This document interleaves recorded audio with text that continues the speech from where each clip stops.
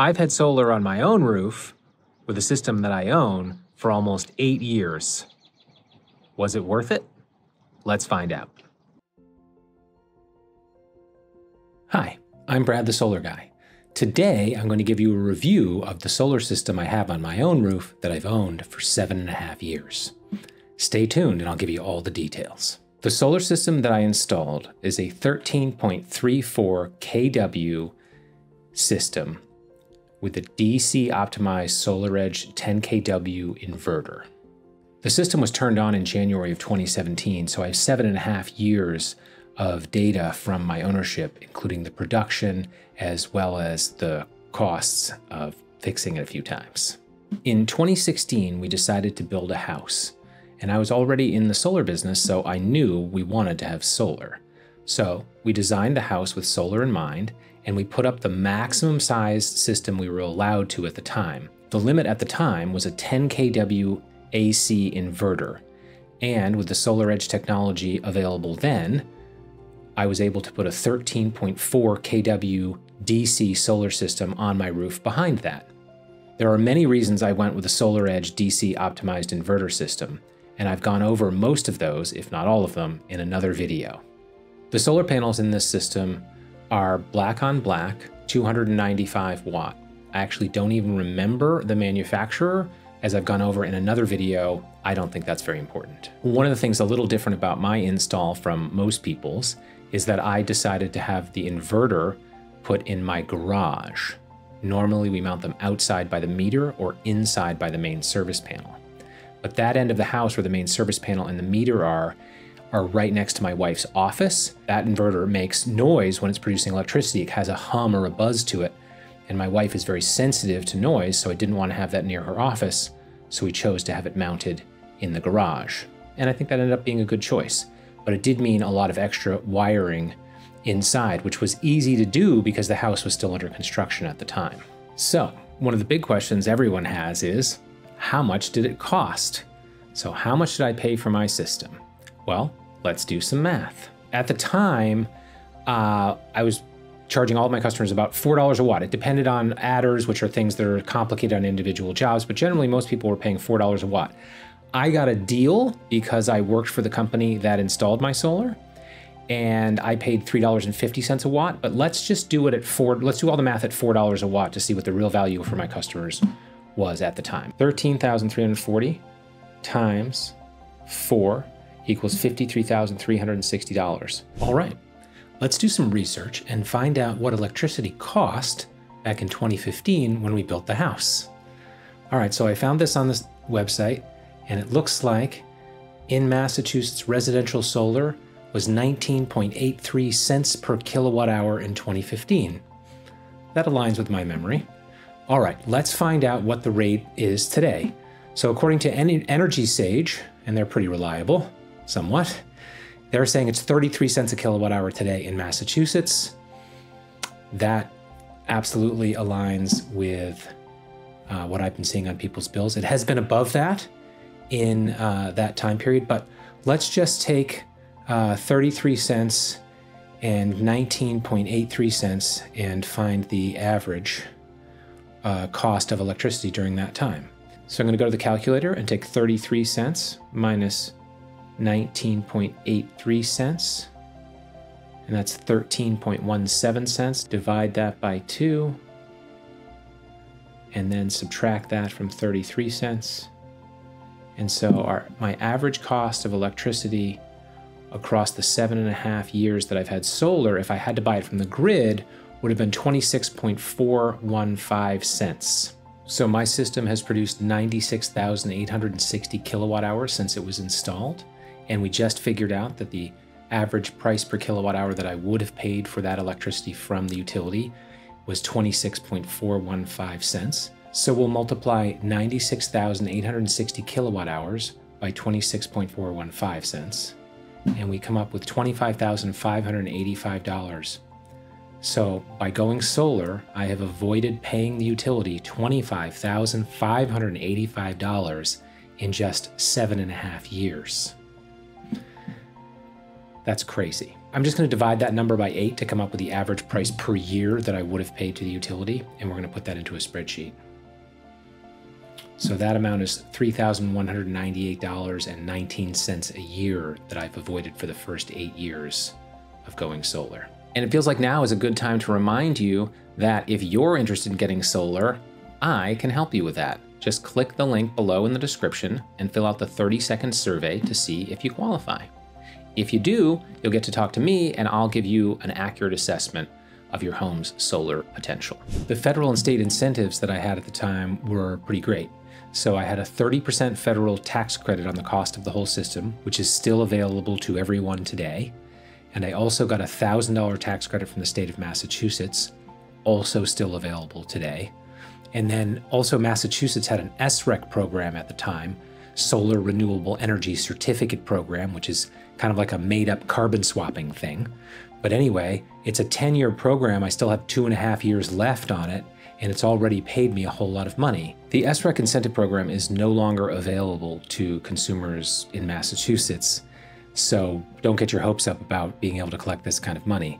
But let's take a look at the amount of money I've been paid in the total over the 7.5 years I've had solar. So I've been paid back since 2017 to 2024. I've been paid back through this program a whopping $22,952.40. That is amazing. Now the real question is, has anything gone wrong with my system and how much did that cost me? So let's get into it. So I've actually had 3 separate problems with my solar system over the 7.5 years that I've owned it. So let's get into what they were.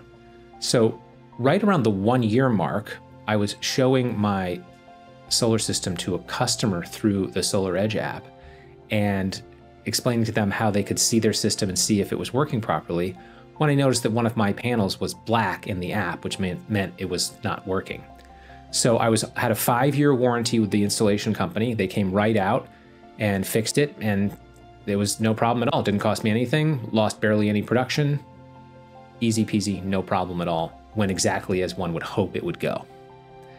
Now, the second problem didn't crop up until a couple of years ago. So I'd say about 5 years into owning the system, a problem came up with the SolarEdge monitoring that is part of the SolarEdge inverter system. When my system was installed, as many others were at the time, it was installed with a cellular chip so it could communicate for monitoring. And that technology got sunset by the cell phone companies and you could no longer use it. So my SolarEdge inverter could no longer communicate, which meant I couldn't tell whether it was working or not. And also I couldn't report the production to the state to collect my SREC incentives. So it was really a bummer. And unfortunately, the company that installed it wanted to charge me $1,000 to come and fix this, which it would either get a new cellular card, or what I did was I hardwired it into my modem, which I think is a much better way to go if you can do it.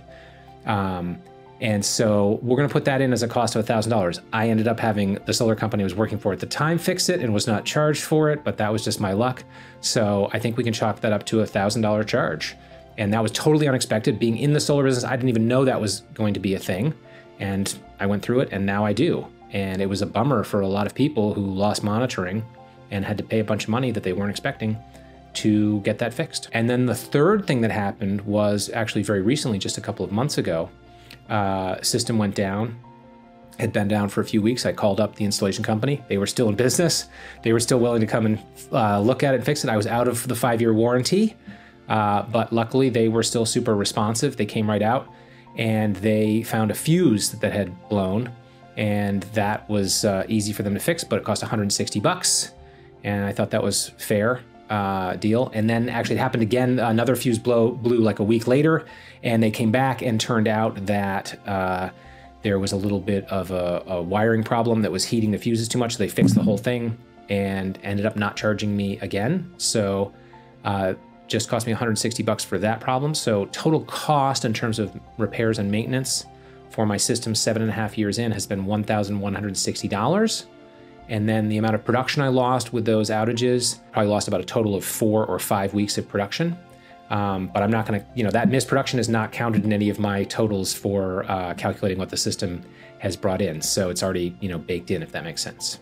So by far the most important lesson that I've learned in owning my solar is that it's incredibly important that you get it from a company that's going to stand behind you.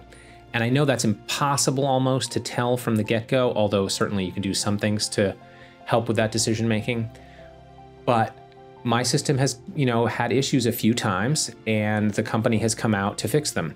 Now, critically, I always saw the problem. So I monitor my system through the SolarEdge app, and I strongly recommend that anyone that has solar does their own monitoring and does not rely on any solar company that says they're going to monitor the system.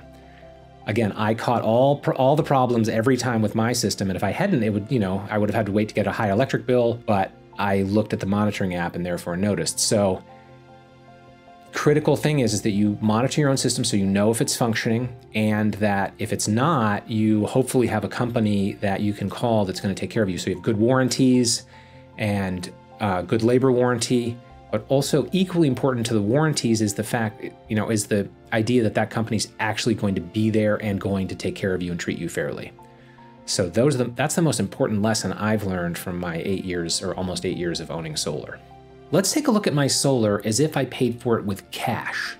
We'll go over how I actually financed it in the next section. So I paid $53,360 for the system, and it was subject to a 30% federal tax credit, which I got back, so we'll multiply it by 0.7. That brings us to $37,352. So we'll take away $1,000 for the state income tax credit that I received, and that brings us to $36,352. And then, of course, I also have received $22,952 in SREC money, so that was cash in my pocket. So that brings us down to $13,400. And then, of course, I avoided buying all of that electricity from the utility, and we went back and researched and figured out that that would have cost $25,584. So we'll take that out. And now we're ahead $12,184. But of course, I had some costs for repairing, so that was $1,160. So we'll add that back in. So $1,160. So on a cash basis, 7.5 years in, we are $11,024 ahead on our solar system. That is unbelievable. All right, let's take a look at how I actually financed my solar project, which was I was able to put it into my construction loan that then turned into my mortgage. So basically I have a very low interest 30-year payment on my solar, which is very unusual, but let's just go over how it's worked out for me. So I financed $53,360 at about 3.5% interest, really probably a little better than that, but let's just put that total amount in. So $53,360, interest rate of 3.5%, and the term length is going to be 30 years. Now, solar loans you can't really get for 30 years, but this is the way I did mine, so I'm just trying to disclose exactly how it happened for me. So my monthly payment on that out of my mortgage is $239.61 a month over 30 years. So my total payments would come out to $86,259.69. So that's a whole lot of money. So we're going to figure out if that was worth it. I'm going to pull up a spreadsheet here and we're going to put all the numbers in. So I already have the $17,008 in tax credits, and you'll see that reflected there. That's both the federal and the state. And then we just figured out what utility savings were on average. So we're just going to do the math, and it comes out to $3,198 a year. And we're just going to put that average amount in for the first 8 years. So we're going to put that in. And then we've already figured out the SRECs, which are $2,869 on average for the first 8 years. So we're just going to put that in. And then we also have $1,000 in expenses that we paid to get the solar system fixed, and then another $160 in expenses for repairs in year 8. So we're just going to put all of that in, and then we're going to go over and we're going to look, and it looks like on a cash flow basis in the first year I was $20,200 ahead. That is absolutely crazy, and it's just going to go up from there. So you can see in year 8, which is where I'm at now, I'm $43,700 ahead. Obviously, best investment I've ever made. That's incredible. But let's project out what we think is going to happen in the future. So we're going to put in 2 more years of SRECs, and we'll just use those same numbers, 2869. It'll be close enough. It'll be a little under, a little over that, but I think good enough for our purposes. And then the utility savings. So right now, utility rates are 33 cents a kilowatt hour. So to figure out the utility savings, we're just going to multiply that 33 cents times what the solar produces. So we're just going to take 12,000 kilowatt hours a year and multiply it by 33 cents. And that current number is then going to be a savings this year of $3,960 in avoided utility costs. So now it's been going up an average of 7.5% annually in Massachusetts for the last 2 decades. But that's a crazy high number. So we'll just put in a 5% annual price rise for the utility. And we're just going to put that in, and then we're going to see what our savings will add up to in the future. Now it'll probably be higher than this. But if we put it in at a 5% utility price hike a year, here are the numbers. And so you can see that if it only goes up 5% annually, in the last year I'll avoid $11,000 in utility costs, probably be more than that. My total savings would be over $138,000 after 30 years. That is unbelievable. So in conclusion, any way that you look at my solar system, financially it's been a huge success. I have avoided tons of costs for my electricity, and obviously those costs are just going to rise in the future. So the real value of my system is actually going to show itself in the next 20 to 30 years.